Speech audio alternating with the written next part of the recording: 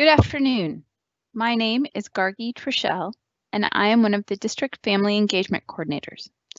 On behalf of the Family Engagement team, I want to welcome you to our Secondary Family Wellness Forum. Over the past few weeks, our team has heard from so many parents who are looking for resources to support the emotional and mental wellness of their students and families.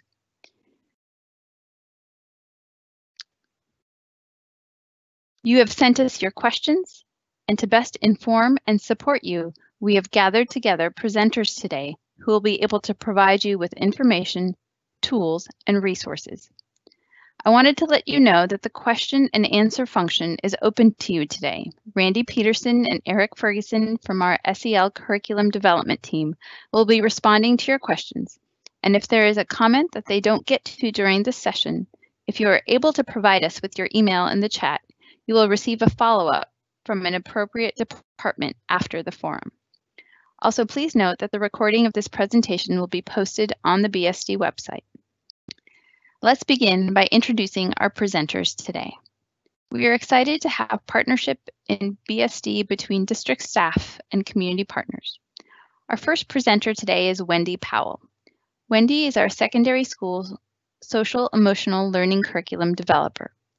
Prior to this role, she was a building instruction coach, and before that, a middle school science teacher at Chinook Middle School. Wendy is also a product of the Bellevue School District. In addition, both of Wendy's parents were Bellevue School District educators. Her mom was a school counselor at Sammamish and Bellevue High Schools, and her father was a science teacher at Sammamish High School. Our next presenter is Tori Markham. Tori wears many hats in the district. She is a district health and PE curriculum developer, a PE specialist at Bennett Elementary School, and she teaches summer school health. Additionally, she has coached various high school sports in the district for the past 15 years. Her partner is a counselor at Interlake High School, and they have 4 children, 2 who attend Bellevue Elementary Schools. Up next, you will hear from Maya Vergeen. Maya is a National Board Certified School Counselor and has been with the district since 2007. She has worked at Sammamish and Interlake High Schools, and this year is on a special assignment as one of the Mental Health Assistance Team Counselors at Interlake.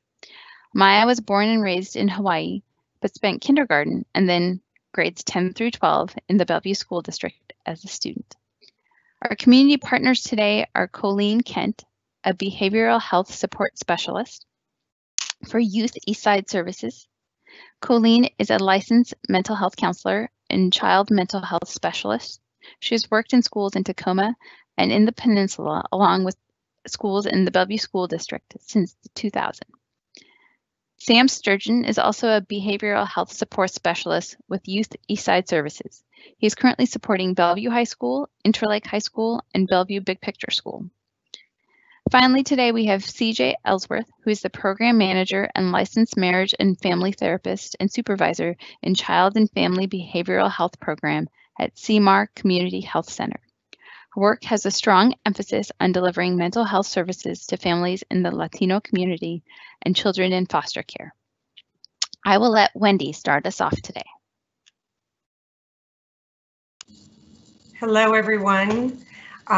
Welcome to this forum. I am so delighted that you're here, and even though I can't see you, which is kind of weird, but one thing that came out of a lot of the questions that were brought to our attention and submitted was around emotions and emotions in our children, but also in ourselves. I think we all recognize that we've been on a roller coaster over the last couple of months, roller coaster where, you know, feeling one thing in one moment and many things in the next moment. And just knowing that we're all in this and we're kind of all experiencing this together is really helpful.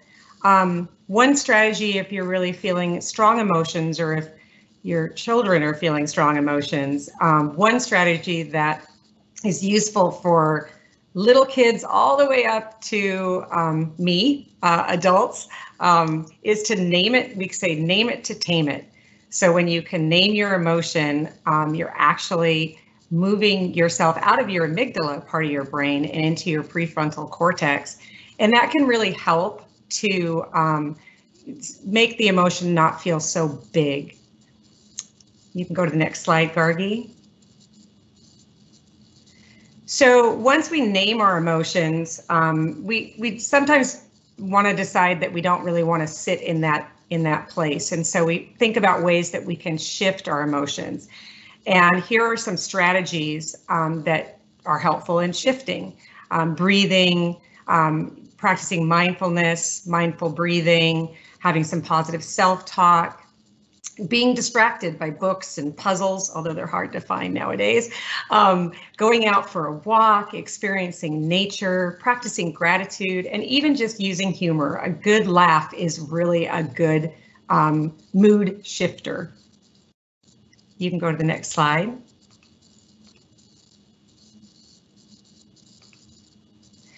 So there were a few questions about hope and how to instill hope.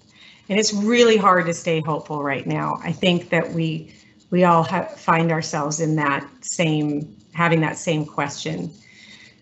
So keep in mind that hope doesn't mean that everything is going to work out exactly the way that we want it to. And hope doesn't really mean that the problem's going to go away.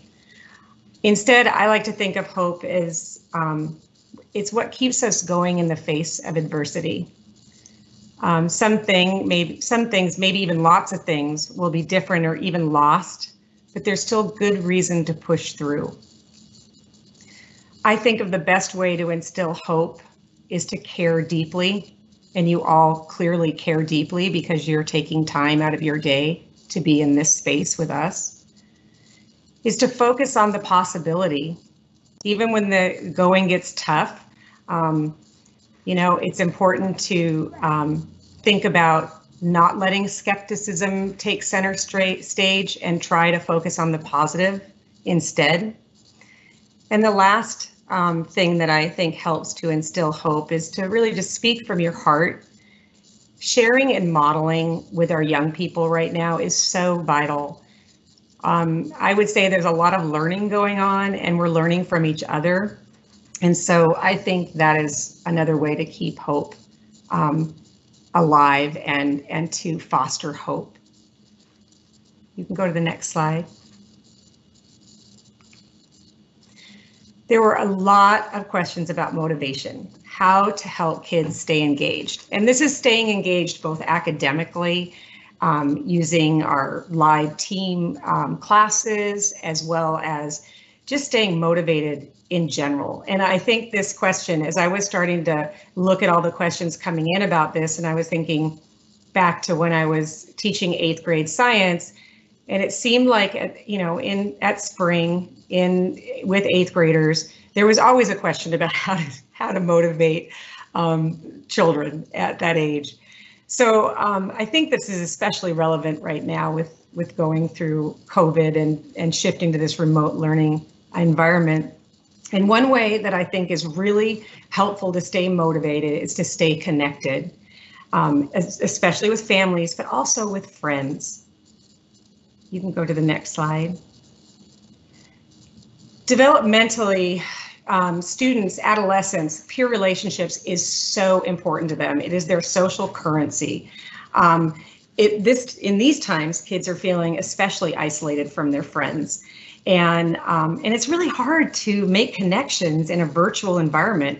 I can't even see your faces right now. So it's really hard for me to know if you're out there. And for our students, that's even more so. For younger kids, you can do things like setting up virtual play dates and having some activities for them. For older children, that's a little more challenging, but it's not impossible. I would say to encourage and help them set up different game nights with friends, setting up a trivia, a PowerPoint trivia, and trying to, stump their friends, or using the game Heads Up, or Jackbox TV has been a real hit in my family with my nephews.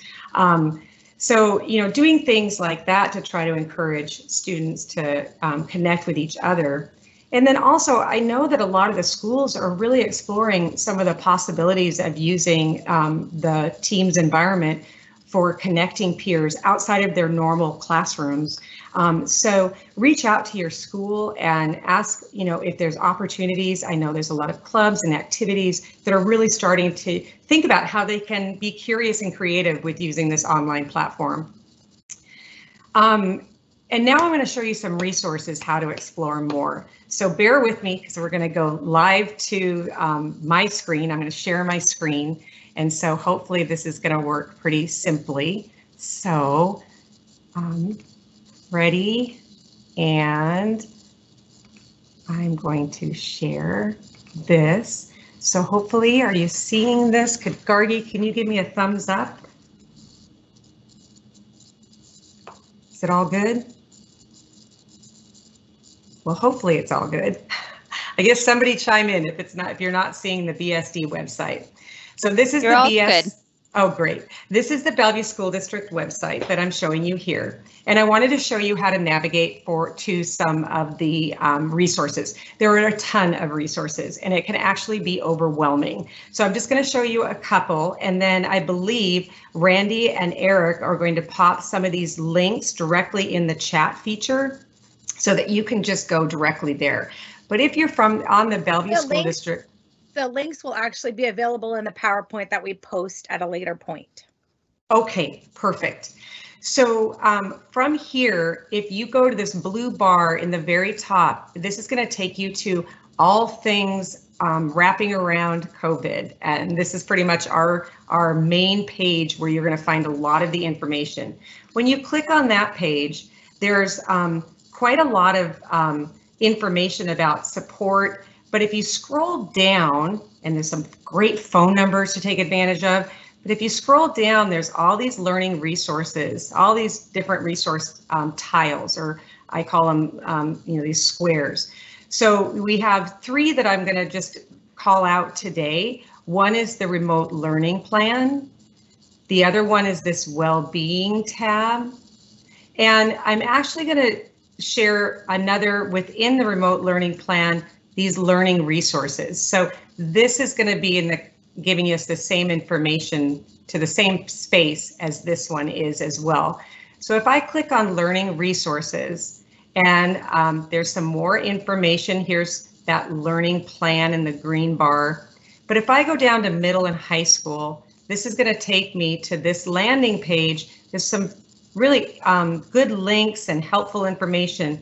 But as you scroll down, these learning notebooks are filled with resources. I mean, almost to the point that it's overwhelming. But one area that I want to just particularly point out is the social emotional learning page. By the way, if you need help in math or health or science, you can click on those other links as well. But in here is what's called OneNote. Now, you may not be familiar with OneNote, but I can guarantee you your child is. So if you are kind of lost or you don't really know how to navigate this program, please ask your child to help you because they will know it like better than I do. So this happens to be the social emotional learning page. And within this page, you'll see information about what is social emotional learning, how it's defined, how the state defines it, different helpful links to briefs that they've published. But I put in here a cell resource tab, and this is going to take you to this page over here that is on the left-hand side, same thing. And here are a whole slew of informational resources that you can use, some of which actually are some activities that you can do at home. I put this one just in last week, are supporting learning from home. That's webinars that were produced by the OSPI, which is the state superintendent's office. These are really awesome. If you have the time, I would highly recommend them. And then one thing that I just wanted to point out here is this Cell Parent Educator Guide. These are activities and they actually list them out by grade level. And so you can look for your child's banded grade level. And if you have children, say in elementary school, as well as high school and middle school, there's some things that cross over K through 12. So those are just some of the resources. I think we're going to share a little bit more on the resources as we go further, but I just wanted to point those out to you and have fun exploring. Don't get overwhelmed. And I'm going to turn it over to Tori Markham now. Hi, everyone. So I don't know if we can kind of go back to the PowerPoint here. I'm seeing my colleagues. Wendy, I think you need to release control. You can wave to everybody. I don't know how to do that. I don't have a release Darby, control. can you put the PowerPoint back up? Isn't it so ironic? I'm actually covering like instructional stuff and technology problems. So as you can see, we are all in it together with trying to figure out this whole remote learning and connections thing. So I'm just here to touch upon, there's been a little bit of curriculum and instruction questions.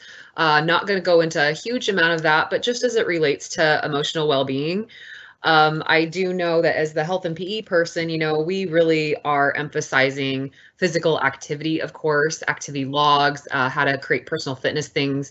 And this is K-12, teaching kids how to incorporate sound nutritional habits and getting the amount of sleep, teaching them how to, you know, put down your device before sleep time, balancing technology. What does that look like? I think that, you know, the American Academy of Pediatrics has come up with all sorts of things in the past about screen time. And then all of a sudden we're in this remote world where screen time is pretty much all everybody has to communicate. So yes, it's a different realm. So curriculum instruction wise, there really is no answer. I wish teachers had like this magic wand where they could wave and make every parent feel like this stellar teacher and teach them everything that they can do at home. And I told my kids, I'm going to be the worst substitute teacher you'll ever have and make you appreciate your teachers just even that much more.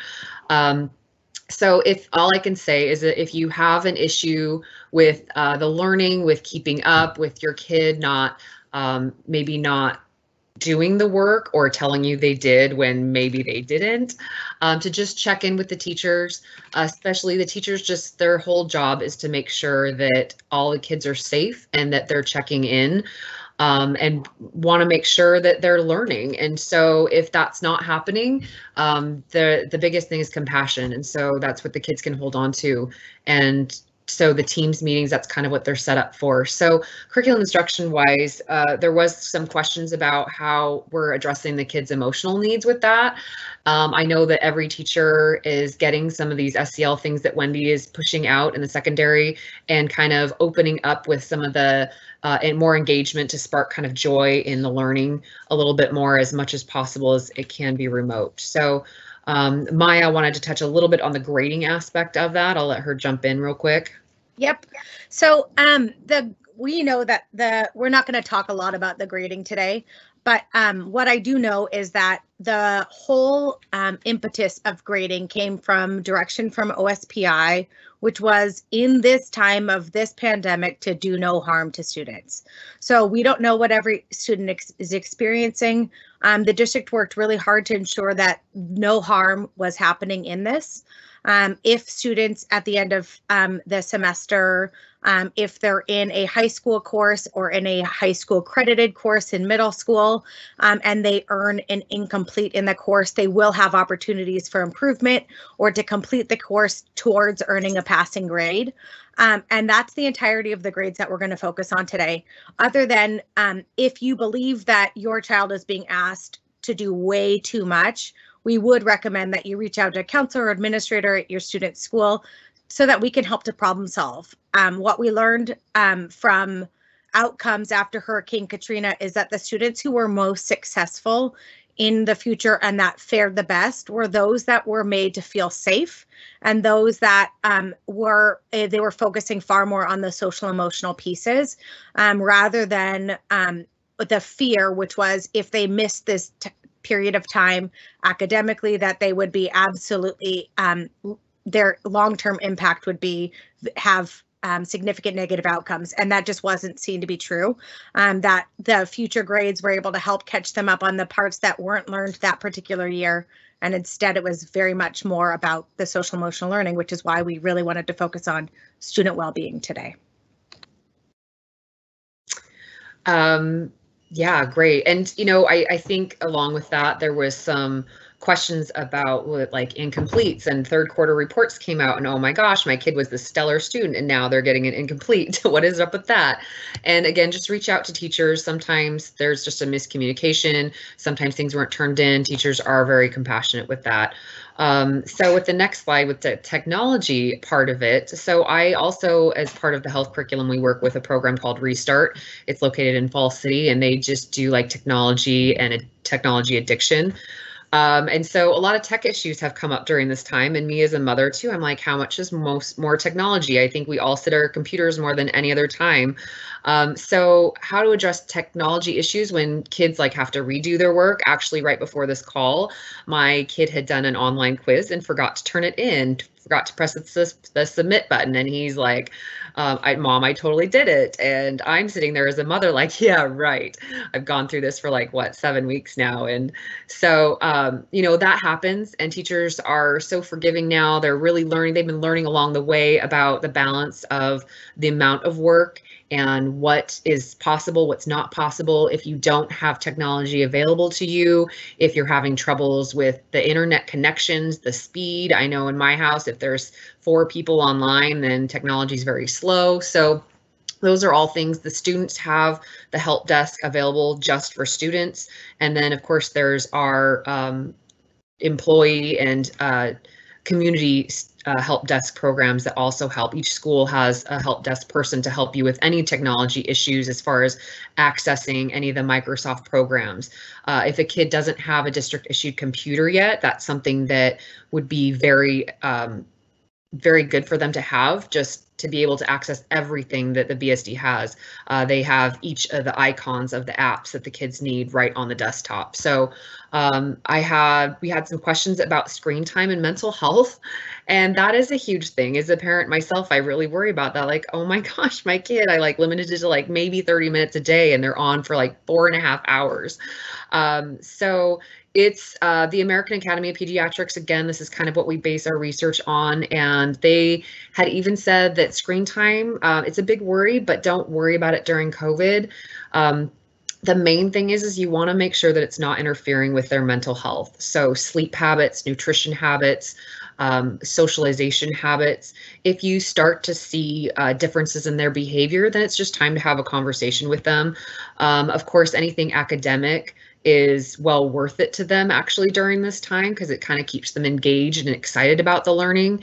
I find myself as a parent getting a little bit pessimistic about the whole technology thing, but what I need to do as a parent is be more optimistic and look at the positives in it and encourage the positive applications that are out there to help students learn. As far as like the social media can be equated to cyberbullying, and then the news media can skew a story, especially about COVID, and then you see screen time with TV goes up because now they want to get off their homework and they want to watch their TV. So that is equate to bad eating habits in the past. Using technology at night, like the cell phones and the iPads at night, has been researched to lack of sleep. So, of course, all those things are still in place. So if you want to monitor technology still, I would encourage you to kind of talk about technology in your house and create a routine and kind of a rules thing that you guys are going to abide by. Like, an hour before sleep time, turn off the technology. Make sure that your brain can kind of settle down into a sleep pattern. Otherwise, it's going to hardwire itself right back up and wake yourself up again. And to an engaged mode. Again, watching TV, maybe talk about snacking, make sure that you're actually getting the exercise during the day. And, that's another part of the academic part is with this high technology time and less sports, Like we cleared our calendar. Our kids are not doing their after school sports or activities that we normally do. And so just to make sure that they get outside and get that oxygen and blood flowing to their brains, it's going to help them focus on their schoolwork, and it's going to give them relief from their eyes and the sitting at the technology. And, you know, ultimately, as we adults can feel that on our backs of like, oh my gosh, I've been sitting all day on a computer. So the main thing is find the routine. Kids are going to be cranky. They're going to be, you know, maybe a little bit clingy. They're going to have different sleep habits, different eating habits during this time. All things that we parents are, at least me, just kind of sometimes freak out about their health. But if we just communicate and create a routine with them, talk to them about COVID.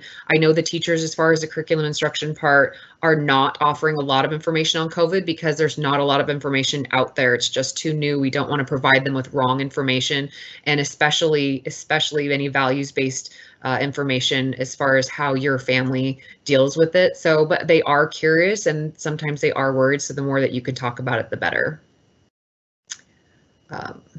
So the next slide. I think we can go to the next slide on celebrations, I believe.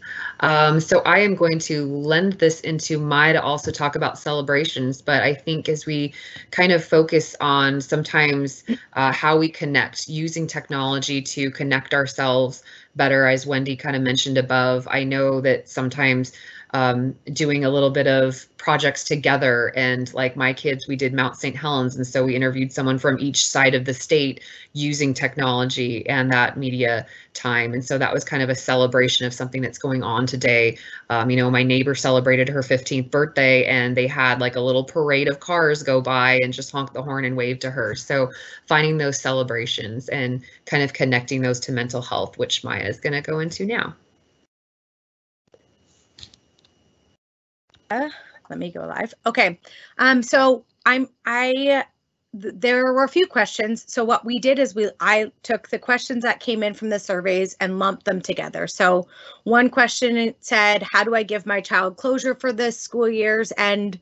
How do I find room for joy when the loss of celebrations, promotion activities, graduation, prom are happening everywhere?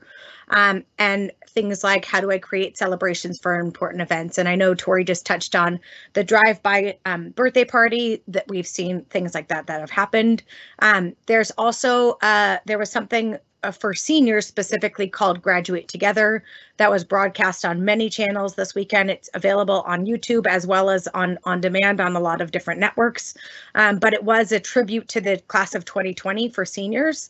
But one of the things that you can do, especially if it's a younger student, is reach out to see if the teacher is doing a special closing for the end of the school year for the class. Maybe they're going to do a Zoom together, not a Zoom, I'm sorry, a Teams meeting together, talking about closing, and maybe there's a special celebration that they can put on, whether it's a class luau or something that is really kind of creating that sense of community.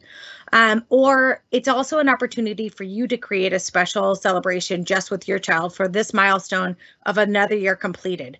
While it feels different than previous years, because it absolutely is, the most helpful thing that I believe that you can do to your child is to acknowledge what they're experiencing right now. So we know that these times are filled with uncertainty, and each of us process and experience this a bit differently. We are all trying to figure out together how to do this, as we've never planned for an experience like this, and we've never lived through one. It's important to take care of ourselves, to pay attention to our needs, both the needs that you have as a parent and the needs of your student. Staying connected with friends and community can bring some great positive rewards. And while not in person now, it can be done through phone, social media, some of the games that Wendy mentioned and that Tori mentioned.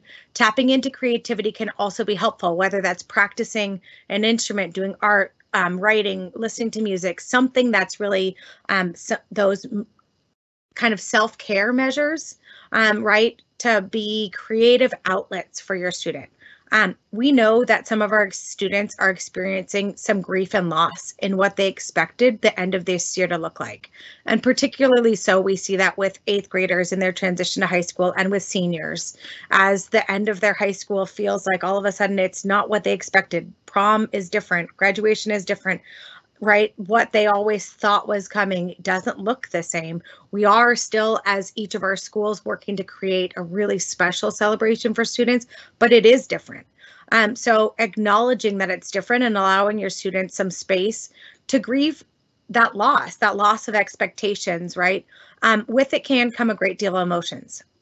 While we are trying to support students in planning what we can do to celebrate them and honor them, each of our high schools have worked with students to plan that, and where they've been the leaders of that, whether it's the senior year, end of middle school, or simply the end of the year. We also want you and your students to know that help is available if your students are feeling really sad. Above all else, for our students, we want them to know that we care about them, that they matter, that they aren't alone, and that we are here.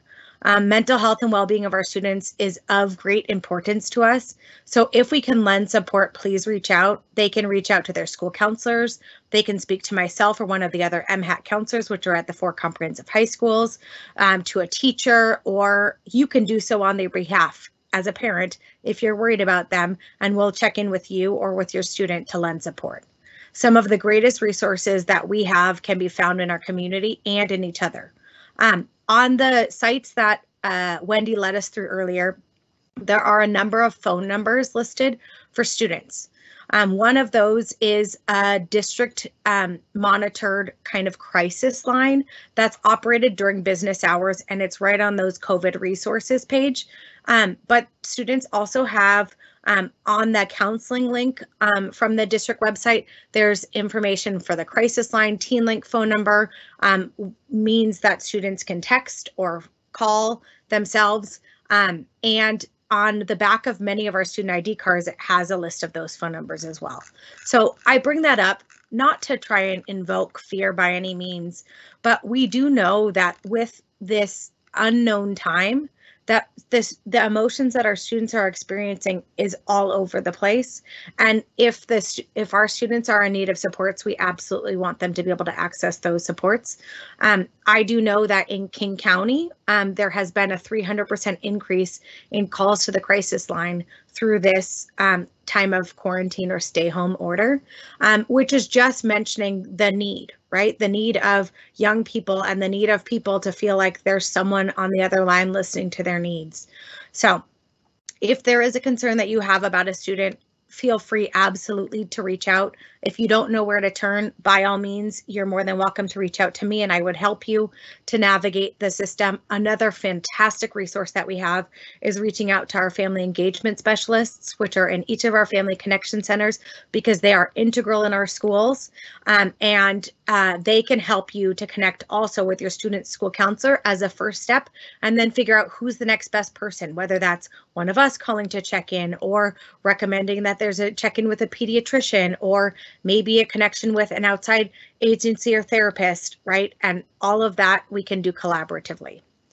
In addition to that celebration piece, right, it really is an opportunity, though, like I said, to create kind of a different experience, because this is different than any time we've been through. So if there is a chance to really just kind of have what's something special that you want to do together to recognize the end of this school year. Another, you can go to the next slide, Gargi. The next section of questions came up around some great unknowns and navigating the unknowns. So some questions that were raised were, how do I help my child to cope with the fear of the unknown? What is the likelihood that school buildings will be open to support open gyms for students, athletes, for fall sports or summer camps? What if parents don't feel safe to send kids back to school this fall? Or we have worked so hard to help our child with separation anxiety. We're looking for suggestions on how to maintain that for when the student does return to school, the physical school, after being with family 24/7 for months. So here's a couple of navigating the unknown pieces that I can give you and recommendations. The one thing that we all know is how much we all don't know about what lies ahead. And while that feels maybe disarming to say, it's the truth. For some, this can be very stressful and anxiety inducing. For some, it leads to a sense of isolation and some depressive concerns. But as we move through it, know that there's a lot of planning that's occurring right now at the district and state level, focusing first and foremost on your students' safety and well-being as we plan for what lies ahead. In a session today with Chris Reichdahl, who's the superintendent of public instruction at the state level, he made it very clear that the #1 focus for re-engagement and planning for next year is first to focus on student well-being, to make sure that we're really connecting with students. So there is a lot of planning that's happening behind the scenes. A lot of it is waiting to find out as businesses begin to reopen, as kind of our society begins to reopen. What does this look like? How are we planning for the future? But we do know it's navigating the unknown right now. For parents who don't feel safe to send their students back, I would absolutely reach out now to your student school counselor to begin processing that and planning for what lies ahead. And, you know, opening that door is helpful just to have that conversation so that that's something that we know we're being proactive and planning for. You also, for the parent who reached out asking about the separation anxiety, now is another great opportunity to reach out to your student school counselor to begin processing and planning for this. If you have worked with an agency therapist, it would be really great to connect the agency therapist with your student school counselor with a release of information so that we can proactively plan for the future. So we together are kind of getting ahead of this so that when things do reopen, we already have a plan in place. You can go to the next slide, Gargi. The next session really is like, where do we turn for help? So I already mentioned, you know, reaching out directly to your student school counselor. If your student is working with an agency therapist, it could be reaching out to that therapist or having your student do so. If you don't know where to turn, by all means, you can reach out to the administrator in the building and they'll connect you. Same with the family engagement specialists. Any of us are able to be resources to help you access the end goals, right? And so as a partnership within the schools, we all just want to help you get connected with the best person to help you. So reaching out to anyone in that building is going to funnel you essentially to the person who could best assist. You can go to the next slide, Gargi. Okay, so the next items were really all about emotional health supports, family stress, etc. And then really questioning things that look along the lines of depressive concerns. So one question was, what kind of plan is in place for students to engage on how they're doing emotionally? And this is part of the planning that will be occurring at the district and state level, as per Reichdahl's recommendations, for reentry as the primary focus. And for right now, we have created sessions that are welcome for all of the high school students district-wide. There's resilience sessions that are happening every Monday at 11 o'clock, except for this coming Monday because of Memorial Day. We're doing it on Thursday this coming week for the rest of this school year, and we had our first one this past Monday. In addition, we're doing Togetherness Thursdays of just different activities trying to create some connectivity for students and a space for students to be able to drop in and join, and that's on Thursdays at 2 o'clock. There's also additional things happening within individual classes and schools. Someone asked about how to handle being stuck in abusive homes. And if you are in need of someone to talk to, by all means, reaching out to the crisis line for support. This is a very big concern at the state level. And one of the focuses for when they are reopening for more services, whether that's child welfare services, etc., to make sure that there is safety in place and that welfare checks can be something that continues. There was a question about how to support children who may be mitigating the challenges of parental unemployment and or illness during their stress, and dealing with their stress, and or students who are caring for younger siblings. So as someone who was a traditional school counselor for 13 years in Bellevue School District, I would absolutely say the more that you're communicating this information with someone, whether that's a family engagement specialist or the school counselor, just the knowledge of what's happening means that we're able to join you in advocating for your child. So if you share this information with those that can be, whether it's the school counselor, a teacher, a case manager, they can help you problem solve and advocate for and with your students. And it also is giving grace to your student and yourself in this space if this is your reality.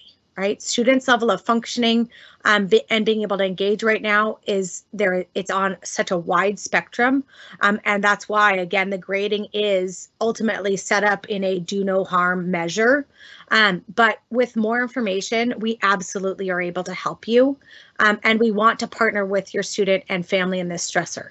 So if a loss of the employment, right, that's an added stress within your family system, and absolutely something that I know our family engagement specialists would want to know to also be a support system to you, as well as school counselors. Another question was brought up about how do you address the feelings and fears of children who have families who have healthcare workers or first responders, frontline workers. That's another really great question. And it's, again, in that kind of unknown and uncertainty, because we know that because someone's on the front line doesn't necessarily mean that they're going to get sick, or if they got sick, that it means that it has significant or critical outcomes. But it really does mean that we know that some of our students are feeling much more afraid for their family members. And so maybe helping students to be able to have those conversations about those fears and or connect them up with a therapist if that's something that would be helpful for you. And you can absolutely do that by connecting with your student's school counselor. And then, Gargi, you can go to the next slide. The last several questions all related to emotional health. And so I'm going to just, Tori talked about this. PBIS is something that we use in our schools to kind of create structure and routines, right? And that's something that a lot of your students are very familiar with within our school settings. But it's also something that can be helpful in your homes, setting some routines, whether that's bedtime routines, right? Sleep schedules, sleep hygiene. One thing that's really helpful that a lot of students that teach, remind, and reward expectations with behaviors is a notion or idea of 5 to 1. So positive praise to a correction, right? That's something that is really helpful in behavior modification. So this slide is just showing you something that's used in schools. It's sometimes functional, and there are days where you just have to say to yourself, if it doesn't work for your family to have that much structure today, that's okay, and we're just going to not do it. Gargi, you can go to the next slide.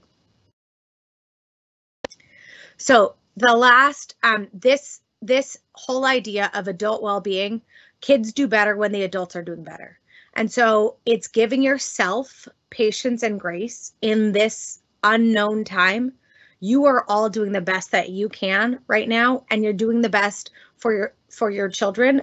But one of the things that's super important is for you also to be taking care of yourself, because then you're better able to support your child, right? And so we know I'm going to go into these last few questions, but Gargi, you can go to the next slide.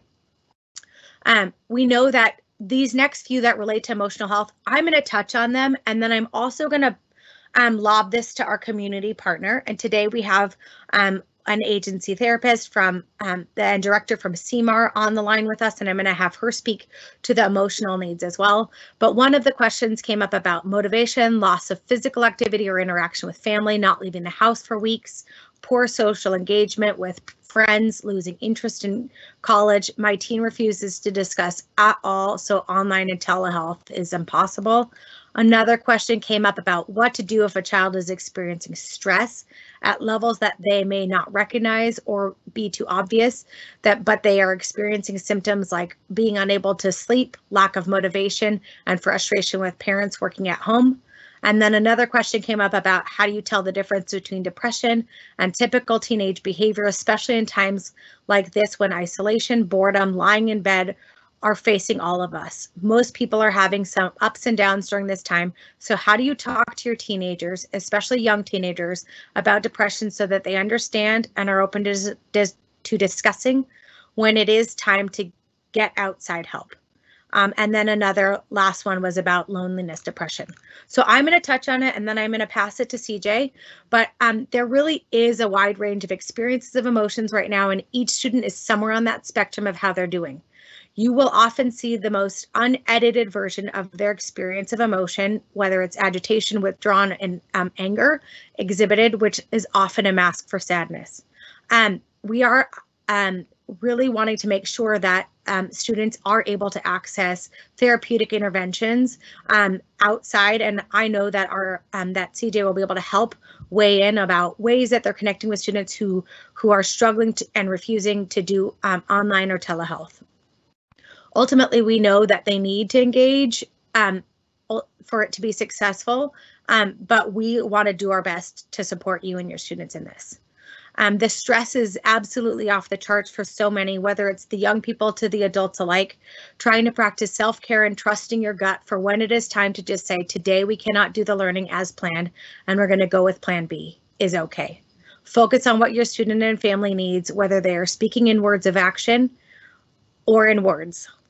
It is impossible to do it all, and we know this. For working parents and students who are struggling, if you need to power down for the day, do it. And then try to re-engage. Have your student help you come up with activities of interest or pursue or possibly do something together. It really is a continuum and there is no specific formula. If concerned though, please reach out. There is no problem in seeking support. On clinical interventions, it relates to the persistence of conditions or experience, but again, in this great unknown time, trust your parental gut and ask for help when you're worried. So, and the first line of that is asking through your school counselor, and they'll connect you with agencies. Later in the presentation, we also have phone numbers for the community agencies that are partnered with us, and we have 6 different agencies that we as Bellevue School District have partnerships that come into our school buildings, but you also are able to access these outside of our school and through the summer when we really are less present and your student is in need of that support. So one of the best ways, though, in all of this is to reach out to your student school counselor, and all of your student school counselor information is available. If you access the Bellevue School District's website and you click on your student school, there's a tab at the top of within your student school link that has counseling, and it has the contact information for your school counselors. Our phone numbers are all forwarding to us in this time. So with that, and very long-winded because I took on a lot of what we're most concerned about, which is that that real well-being in the clinical side, I would like to pass it now to CJ. Thanks so much, Maya. I really want to come back to one of the topics that you mentioned, which is when kids are not engaging, and there were 2 different topics, when kids are not engaging online schoolwork and when kids are not engaging or willing to engage with, say, telehealth services.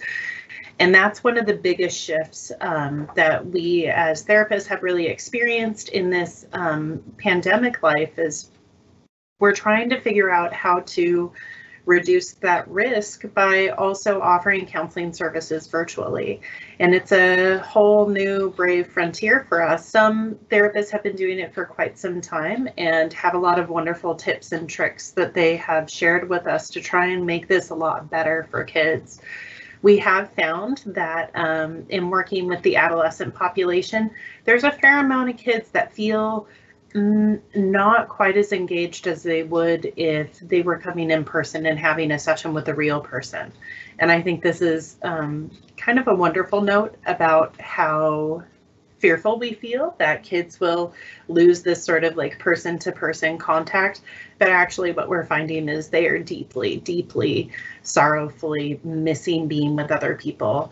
And when they are having significant challenges with depression, with anxiety, with just a really deep sense of loneliness, not being able to be around their peers like they normally would in a school setting, we really do want them to be able to have that possibility to process some of that information and develop some different coping skills that we can teach them in therapy. So using telehealth has really worked very well. We use lots of different agencies use different forms. The primary one tends to be Zoom. It's password protected and encrypted. So privacy has definitely continued to be protected for these kids. the number one challenge that we notice is that kids don't like to see themselves on the video.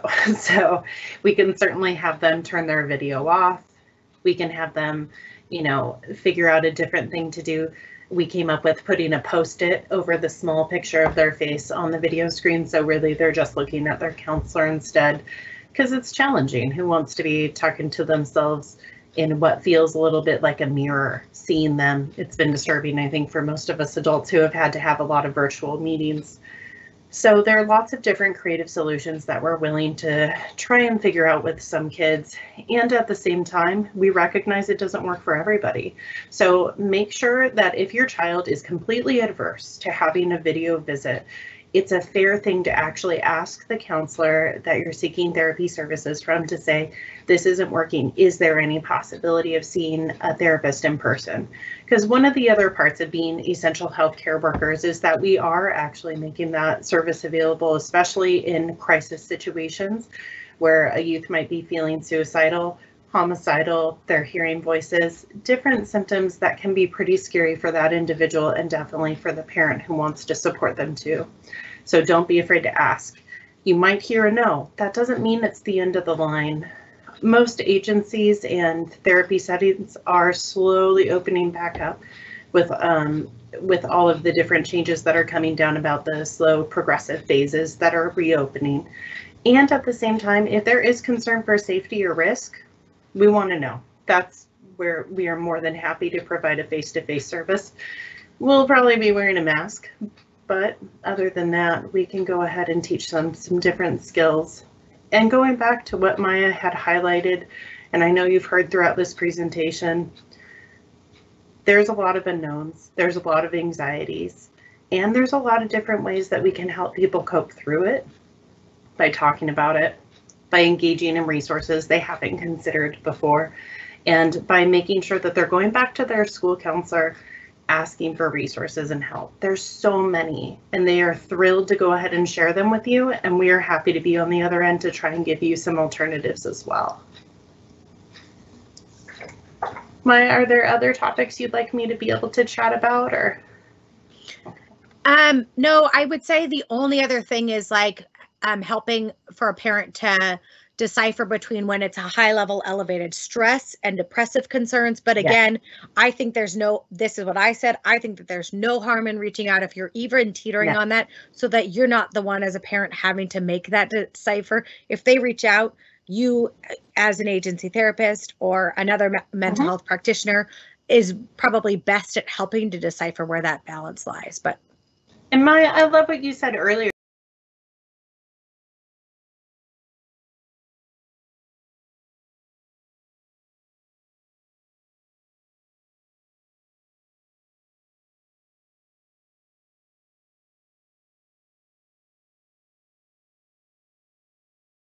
Let's see if we can get a reset tomorrow, but definitely trust that gut. If you're feeling pretty nervous, and this is definitely not very typical of your kid, even under a stressful situation, trust that gut. And there's no harm in asking for extra assistance or ideas or help.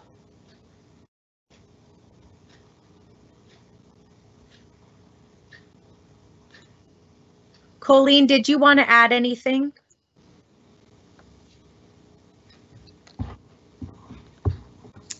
I think there was some technical difficulties with two of our presenters having challenges getting into the event, so we may not be able to hear from them.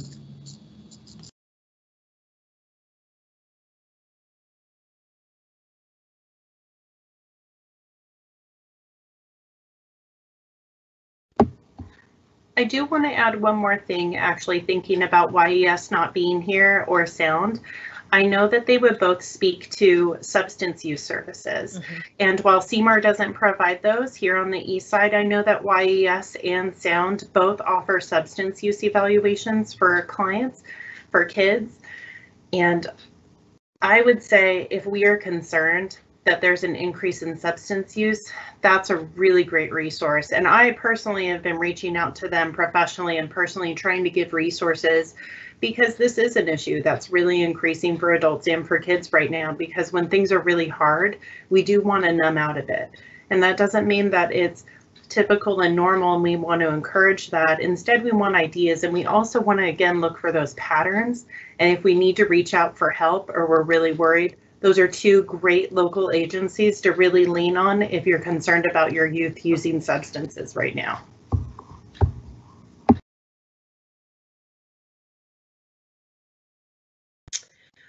So kind of just in closure with all of the mental health stuff. I know Gargi's going to just talk about some quick wellness resources, but I'm just going to give you a second just to read this quote.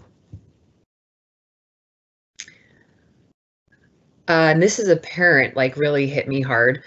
And like I said, for those of you who joined a little bit late, I have 4 children, 7, 10, and twin 4-year-olds. And I work a full-time job plus another job, and my husband also works full-time. And when asked to even just do this forum, I was a little taken aback because I don't feel like I have the research background expertise. I am searching for answers myself. I'm an educator. There's got to be some research solution to all this. And, you know, I'm used to researching and providing the research-based information to help educate people. And I, in my own life, cannot find that balance of, you know, trying to be a teacher, trying to be a parent, trying to take care of the house, trying to be, you know, a great partner, and somehow trying to manage to keep in touch with my friends for my own sanity, let alone my exercise habits have just gone out the door. So, you know, we're all just in this together, and just know that whatever you are feeling, if you are a student or a parent or a relative or friend, that I think just reaching out and sharing those stories together and knowing that we can get through this, even in the unknown, by helping each other realize that we're not alone, to be able to embrace sharing your emotions and sharing your hardship so we can help each other. So just keep that in mind as you're going through all this, that even as we all do this together, we wish we had a magic wand for you. So thanks for being with us today. And there is one thing I also wanted to add. You know, I am doing a mental health role this year. And one thing that I'm hearing from several students this year is that while they are home, they're finding more intentional time with parents and families, right? And they're actually, while in the past they may have resisted that idea, they are actually finding that to be something that they're really enjoying. And it's something that they're not just next to each other or just in the same room or just both busy. They are turning off things and spending time together. And that's something that we're seeing a positive that is coming out of right now. Or when people are going on a walk, even if they're crossing the street so that their neighbor feels safe as they're, you know, walking by and keeping their social distance, they're seeing people waving, right? So a little bit of that Seattle freeze, as we call it, seems like some of that may be melting off in this, where it's people really looking out for one another. So it is, as you're going through all of this hardship with your children at home with you, know that they also see you showing up for them. And that's something that I'm hearing from them on their end, is that if you're putting aside things and just trying to also get some time with them, however that looks like, right, that is something that they are receiving, whether they're telling it to you or not.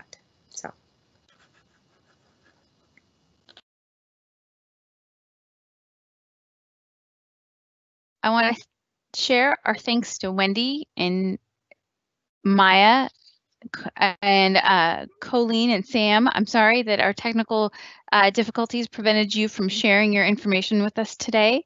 And I want to thank CJ for joining us, as well as Tori.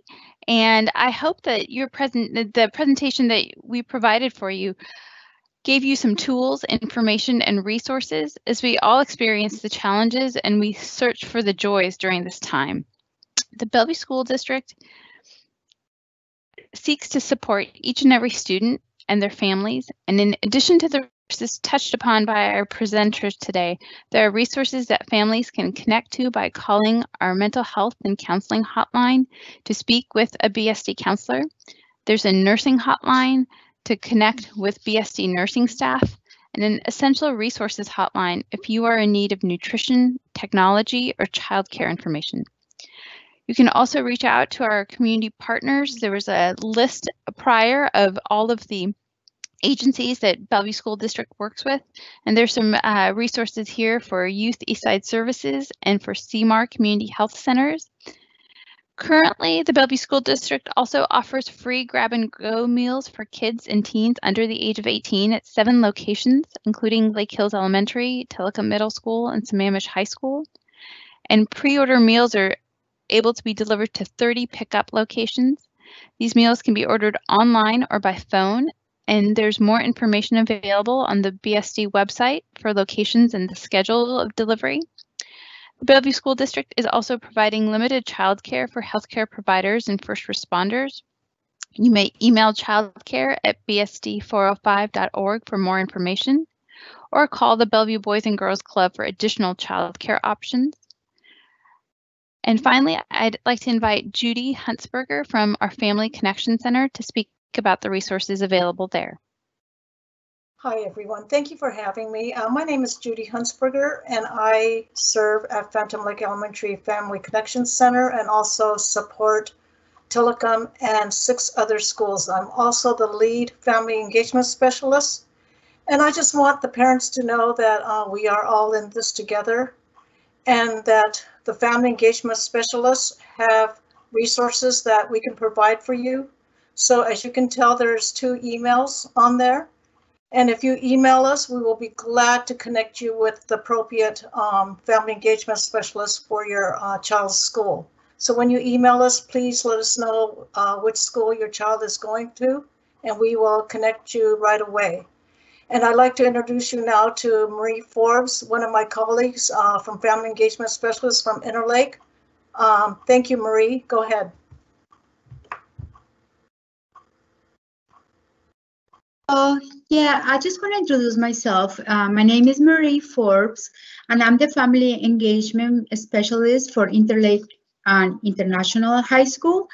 I just want to let you know that I will be very happy to receive your emails in case you have any questions for me or you want to learn more resources that they can help you and your student in the future. Thank you so much and have a good evening.